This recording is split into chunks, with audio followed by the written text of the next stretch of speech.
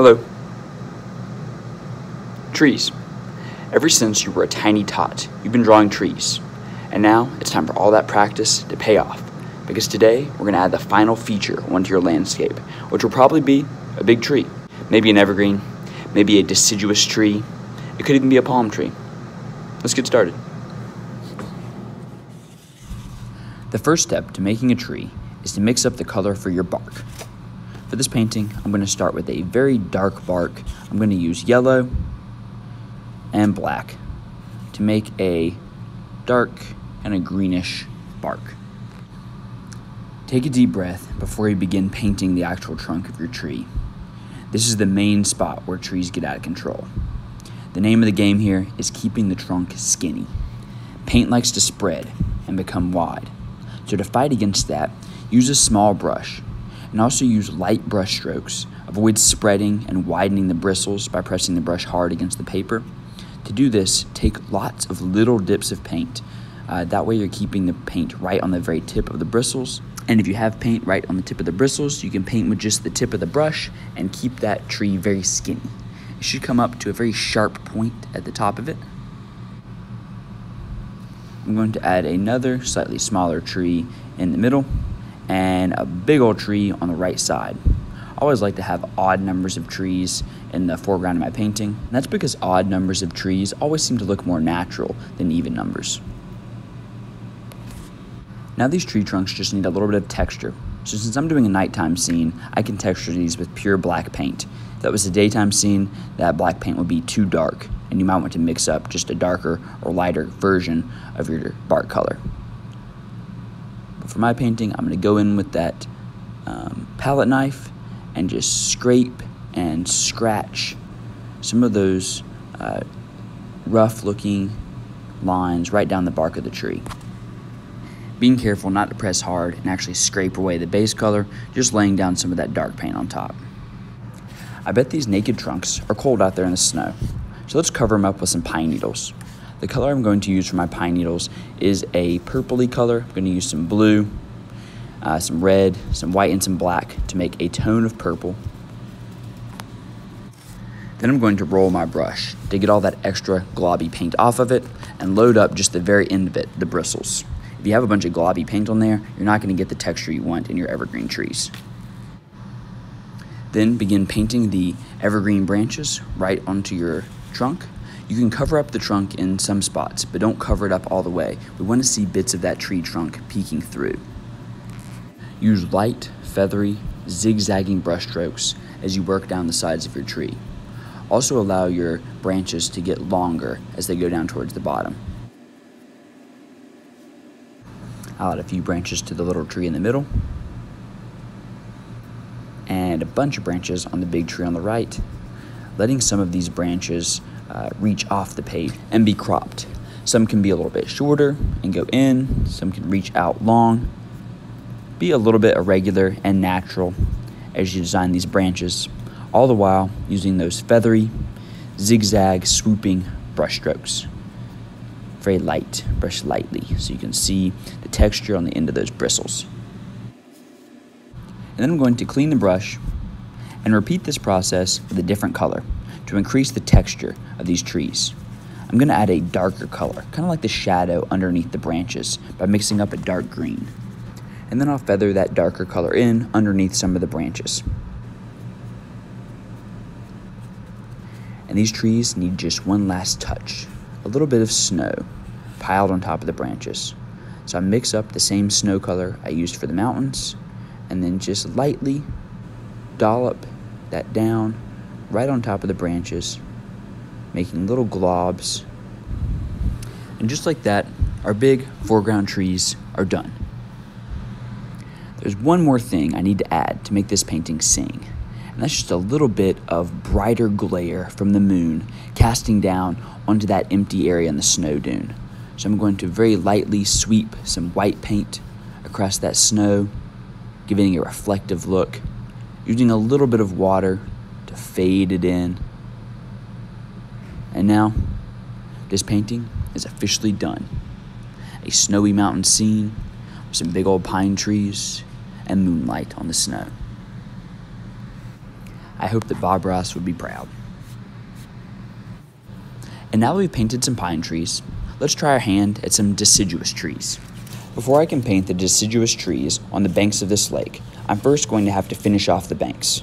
I'm going to do this by adding a second color, a texture color, on top of those rocky banks. I'm going to mix up a lighter brown, a warm tan color, and then I'm going to use the palette knife to lightly scrape that lighter color on top of the darker color that I've already laid down for the banks of the lake. As I scrape, I will move and vibrate the palette knife a little bit to get these funky, natural-looking rock textures. Scraping this new color on top of the darker patches, but still allowing that darker color to show through in certain spots. I'm imagining that on top of these rocky banks, there's some grass. So I'm going to mix up a grassy color. I'm going to make sure that this color is a little bit different than the trees in the background. I'm going to make it a little bit greener by adding slightly more blue to it than I did to the trees in the back. Then I'm going to paint this color down, just filling in the white areas on the side of the lake. Any fields or patches of grass in a landscape painting will need grass texture. To do this, you'll have to mix up a second grass color that's different from that base layer of grass. Once you've mixed up that second color, use the very tips of the bristles, the very ends of the brush, to make light upward sweeps. And each one of those bristles will begin to create a little grass blade growing out of that field. You could also create little bushes in your field or the edges of your lake by just tapping the end of the bristles to make leafier, bushy textures on your grass. Once we've filled up all the grass with texture, it's time for a big old tree. So I'm going to mix up a dark brown for my tree trunk color. And before I paint this color down, I'm going to switch brushes to get to a much smaller brush, medium small brush here. I'm going to very carefully paint a thin tree trunk that stretches all the way up from the grassy bank of that river to the top of the page. Just like when we painted our evergreen trees, the biggest challenge here is to not let this tree trunk get too wide. You don't want any of your tree trunks to be wider than a finger. To keep your tree trunks narrow, dip back into your paint often and make sure that you have a nice glob of paint right on the very tip of that brush. Bring up your tree trunk, allowing it to get more narrow as it comes towards the top. For this tree, I'm going to imagine that it is so big that it actually grows up off the top of the page and is cropped. When you add branches to your tree, make sure they are very skinny and have natural shapes, sometimes going up, sometimes drooping down.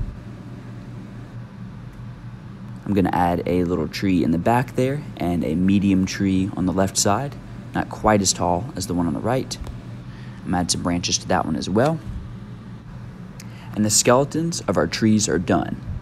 And that's actually the hardest part of painting the skeletons. So you can breathe a little sigh of relief once your painting looks similar to this. We're going to add a little bit of texture to these trees by mixing up a lighter brown color and using the palette knife to scrape some of that color onto the bark of the tree, especially in the wider areas of the bark. You don't have to cover the entire tree in texture, just a couple little touches of texture towards the bottom of the tree trunk, a couple spots on the branches or the middle of the trunk. It's going to look really good. With the bark done, all these trees need now is leaves. When I mix up my leaf color, I'm going to make sure that it is a different type of green from the trees in the background and the grass so that these leaves really stand out. I'm going to do this by making them a little bit bluer than the other greens that I have in this painting. Then I'm going to very lightly just tap this green down onto the ends of the branches, covering up parts of the trunk and the branches, but also allowing most of that tree trunk to show through, and floating these leaves above and around the trunk and the branches. Tap your brush lightly so you can get the texture from the tips of the bristles, and really hold yourself back here. Don't overdo it, because if you add too many thick leaves, if your paint is thick and globby and you tap too many times, you're going to cover up your tree, you're going to cover up your background, and this leaf layer is going to take over and ruin the painting. A light, soft, transparent layer of leaves is what we're after here. Normally I would mix up a second color and add a second color of leaves on top of the tree here to increase the texture. But since there's so much going on in the background of this painting and it's looking really good like this, I'm gonna stop. If you ever get to a point where your painting just looks really good, stop there and don't overdo it. All this painting needs is just a little bit of some darker, bluer grass right in the foreground to balance out the darker, bluer greens in the leaves. So I'm going to use a very thin brush, bring up a couple tall sprigs of grass in the front. And this sunset lake painting is finished. All right, it's your all's turn, so let's paint some trees.